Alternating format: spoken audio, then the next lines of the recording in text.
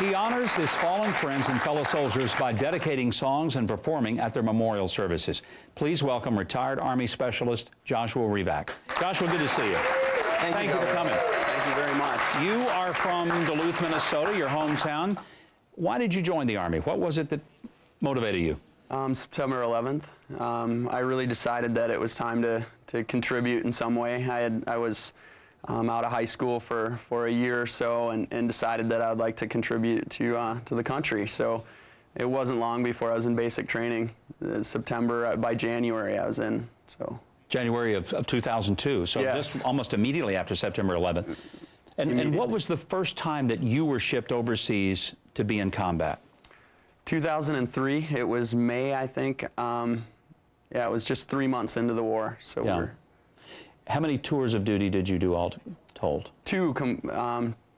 Well, the second one I was wounded, and so one complete 15 months we were there in 2003 through 2004, and then 2006 I went back. Like Colby, who was here just a few minutes ago, telling about his experience, seeing things that you just pray your kids don't see. You saw them. And one of the things you saw friends die. What happens to you when you see people that you've trained with, that you've lived with, and they go home before you, but they don't go home to see their families? Boy, it's a crushing experience. There's nothing quite like it. It definitely was the worst part of my military service. It's very difficult to deal with, seeing friends, go before their time. You think, that they're so young, and the majority of my friends really, truly believe through and through in what they're doing. And in a combat environment, we would talk about it often. A lot of guys would have in their pocket a note, should they not come home, a note for their families. That they carried with them into battle. That they would carry with them. Yes. And they would tell you, if something happens, get this to my family? Get this to my family. And did you have notes that you were asked to get to family members?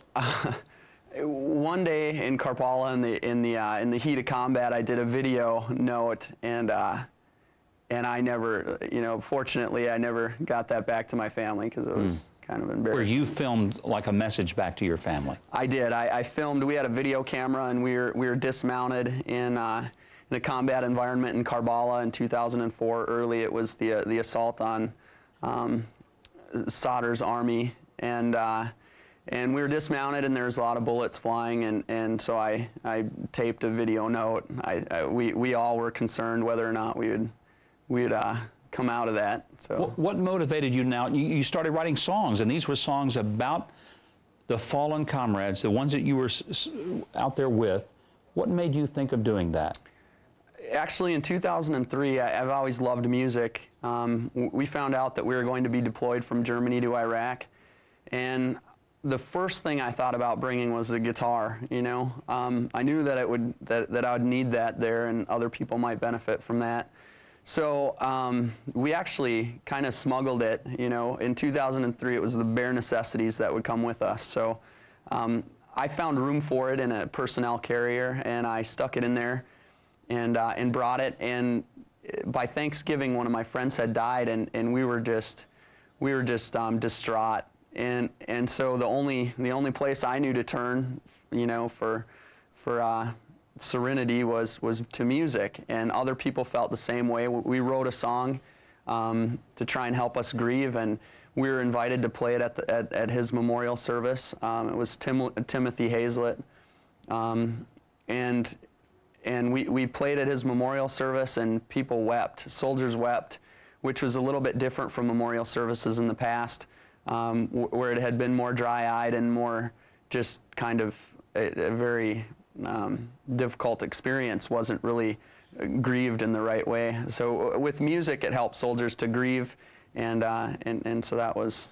You're going to come back after the break and join the Little Rockers to do a song called Empty Boots. We see the pictures often when a soldier dies, the empty boots, those boots. It's a chilling thought. In 10 seconds or 15, tell me what that song means. Boy, to me, it's a final goodbye.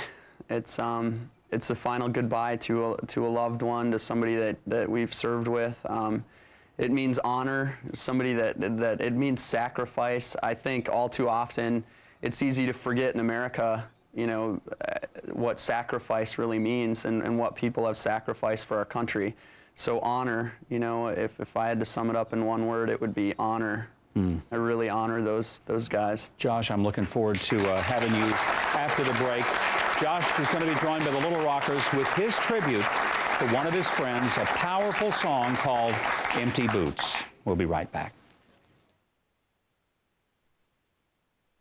Smells good.